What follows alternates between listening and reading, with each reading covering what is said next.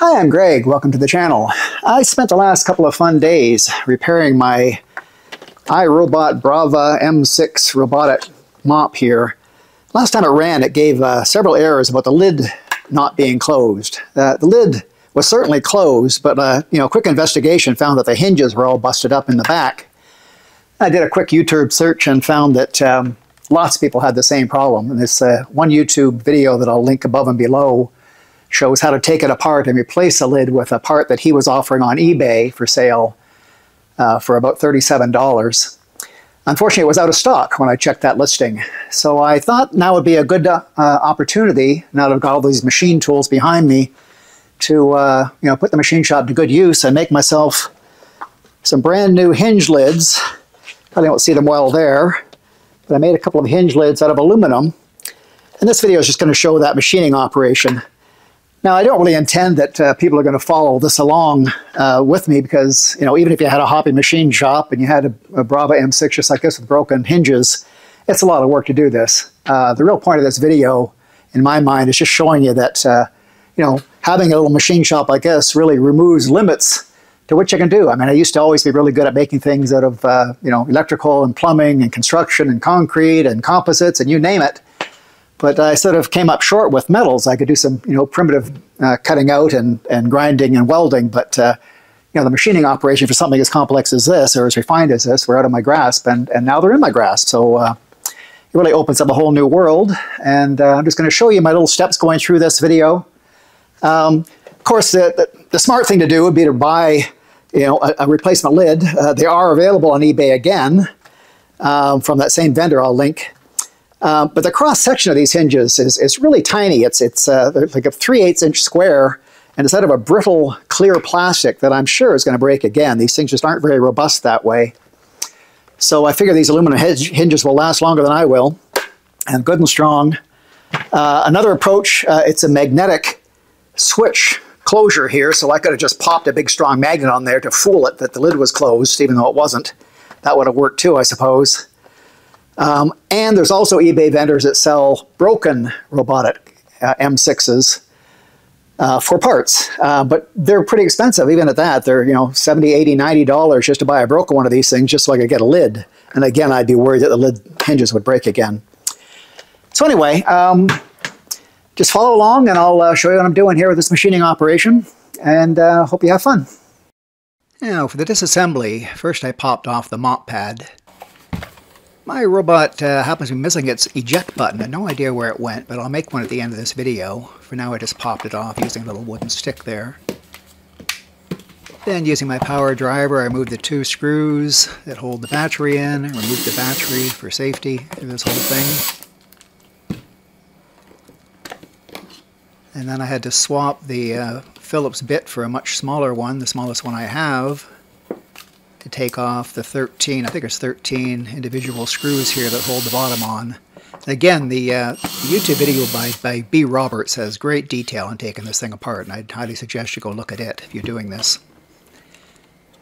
That little square panel comes off and set aside, and then I can flip the thing over and take the top off. You have to be very careful to watch those wires that are connected between the base and the top while you do that. I found this loose part. It looks like it's a weight in the back left there. It's clear that the stubs just broke off, and I'll just set it aside for now, and I'll glue that back on later. Then, using a pair of needle nose pliers, I removed the hinge pin, and the little springs come out along with that. Those springs have tension for the lid. Put them back on later. And then there's the little pieces of plastic I found scattered around the base there that were originally part of the hinge. I'll have to glue them back on to piece that together again. And I just figured out to make sure that these wires are color-coded for when I put it back together again. And yeah, they are. So then I used my little snips to cut them off. And I did them staggered to make the reassembly a little neater when I put them back together. And now this is just showing me fixing that weight, the little stubs. Loosen the screws a bit, put some CA glue on there and glue them back down, and then tighten the screws up again after the CA is set. And that keeps it in place very well. So I need to make a template for machining the new hinges from the aluminum stock. But first I need to reconstruct the original plastic hinges as best I can from the 5 or 6 fragments of broken plastic that I found. This is a little tricky, as you can imagine. As I piece them together, I inserted a hinge pin to keep the 2 hinges aligned. Most of it's done off camera here, unfortunately. And after those set, I added still more CA glue using accelerant spray to fill any gaps and make them stronger. In the end, I was pretty confident that I had the original shape and alignment. The lid's actually in 2 pieces. There's a clear plastic that includes the hinges and a white plastic cap underneath it. And here I'm using an X-Acto knife to carefully separate those 2 parts that I found are just glued together. You'll see why I wanted them separated in a little while later. I carefully marked the hinge center lines on both the clear and the white parts before I disassembled them, just in case they were needed later on. Turns out I didn't actually need those marks, but it was safer to have them in case they were needed. Then I used an ultra-thin cutoff wheel on my Dremel to very carefully cut one of the hinges off from the lid as close as possible to the lid. Both the hinges have the same profile, so I chose one that was in better shape, best condition after re-gluing to use as a template. And since both hinges are the same shape, I'll make them both together from the same chunk of 6061 aluminum and cut them into 2 near the end of the machining steps. So here I am die camming the aluminum bar stock, then carefully measuring and scribing the profile of the hinge onto it. Well, the original plastic hinges had little beaks on them with a small hole to hold the end of the lid springs. I call it a beak because the outline looks a lot like the original Twitter bird logo. But it seems that iRobot changed the design so these little beaks aren't used anymore, and I'll end up grinding them off much later. I started to cut off that chunk of 6061 aluminum, and I realized I might want the longer length to use as a handle to rotate the part when milling the radius over in the milling machine, as you'll see in a moment. So I boarded the cut about halfway through. And over on the mill I used a wiggler to find the hinge pivot hole center, and then I drilled and reamed it to the 3mm hinge pin size. Figured I'd use the hinge pin as a pivot to machine the outer and inner radii of the part. And to keep it clamped down, I also drilled a 3mm hole through one of my old hold-down clamped ends here. Then I put the hinge pin in the vise, squared it up, then the aluminum bar on the pin, and clamped it using a hole in the clamp face. It's worked great, except that I still couldn't quite get enough swing in the radius. The long handle interfered with the column of the mill. So I ended up cutting it off after all. I used a C-clamp as shown for handle, and machined the outside and then the inside radii. There was just enough room here to get that mill in there between the part and the C-clamp.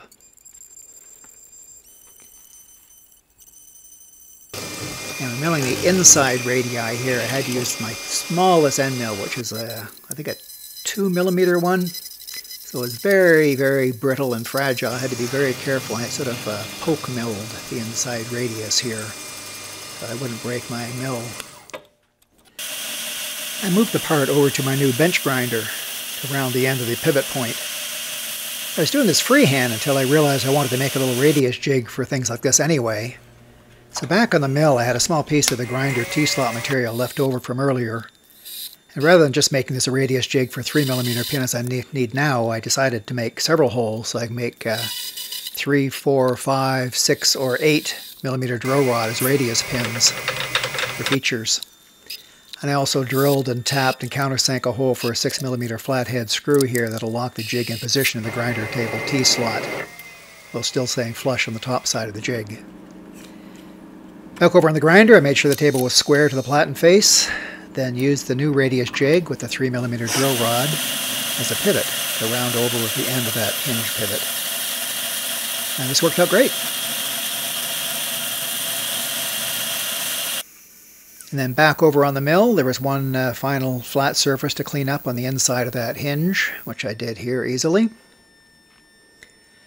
little more touch-up over on the belt grinder. Smooth things out.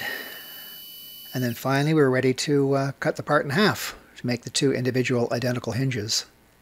The bandsaw makes quick work of that. So now each half is face milled in turn to get them cleaned up and proper thickness. Here I decided to leave a little additional thickness where it'll mate to the lid, so that there's a little extra room for the mounting screws to come. Of course, I did the same face milling operation to the second hinge piece, but this is where the hinges diverge from being identical for the first time, because the additional thickness needs to be on the inside face of each hinge. So now they're mirror images of each other, and now I have unique left and right hinge pieces to keep track of. I forgot to video this, but I also had to drill a small hole and cut a small channel into each hinge that retains the spring that provides the tension for the opening of the lid. There are 4 small 22 gauge wires that connect the base to some LED electronics in the lid. Remember, I cut those wires for removing the lid earlier. In the original plastic hinge, the wires are routed through a small channel that's molded into the right hinge. I want to create a similar channel for the wire routing in my aluminum hinge. So the straight section of the channel is simple enough to do with the small end mill and the Y-axis crank. And for the curved section, I'll again use the hinge pivot to rotate it around an axle. For the axle this time, I've cut the head off a long 3mm machine screw and mounted the threaded portion into my mill vise, squared up vertically. The hinge is then clamped through the pivot hole onto the threaded rod with a washer and a 3mm nut. So now I can use a pair of pliers to carefully rotate the hinge around the pivot to cut the curved section of the wire channel with a small end mill. I cut about halfway through the thickness of the hinge, which provides just enough space for the small wires, as you'll see later. And here's a picture of the 2 completed hinges, showing the wire channel in the right-hand one. So here I've installed the hinges and their springs into the base. It was just going to be a quick test fit, so I wasn't recording, but it worked so well that I decided to just leave them in place. I also cut a small piece of 16th inch aluminum that'll bridge the space between the 2 hinges, making the attachment of the lid even stronger, as you'll see a little later. So here I'm using CA glue to temporarily attach that bridge between the hinges, and also ensuring that the hinge action is good with it in place. I used a 2.5mm bit to drill through the bridge and into the hinge with everything in place. I didn't drill fully into the hinges yet, but just enough to leave a mark for the hole position. I managed to squeeze in 2 screws into each hinge diagonally across the square hinge top surface. Then I removed the bridge piece and used vice grip pliers to hold the hinge for proper tap size hole drilling, 3mm tap size. The squareness of the drilling was just by eye, but I've gotten pretty good at that, and they ended up quite acceptable. Then I tapped the holes for 3mm screws and screwed down the hinge bridge to that one side. I repeated the drilling and tapping on the other hinge, of course, and installed the hinge bridge across to test its clearance in action. All good. Then I removed one of the screws from each side and installed 3mm transfer screws instead. And then with a piece of painter's tape on the bottom of the lid for better visibility, and using my hand to hold the hinge down from underneath, I carefully placed the lid into its proper latch position while pressing down on the transfer screws. And that left little marks on the bottom of the, through the tape on the bottom lid surface. And off camera, I drilled through those marks and screwed the lid down to the hinge bracket to test the fit. And thankfully, all was good again. Everything closed and latched properly. So then I removed the bridge and used the holes in that bridge to mark the other 2 holes in the lid and drilled them out too. This is all done off camera.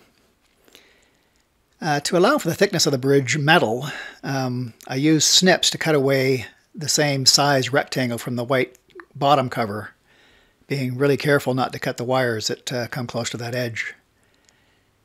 It seems that most of the cutting was done off frame again, so I'm sorry about that. But you can see the final result here. I used contact cement to join both lid surfaces again, waiting the 5 minutes for the contact cement to become tacky. And then I was very careful to route the 4 wires through the small grooves that are supplied in the lid, in the clear lid for the purpose. I drilled a hole in the bridge piece for the wires to come through. I made a corresponding little depression in the lid bottom to avoid pinching the wires under the bridge.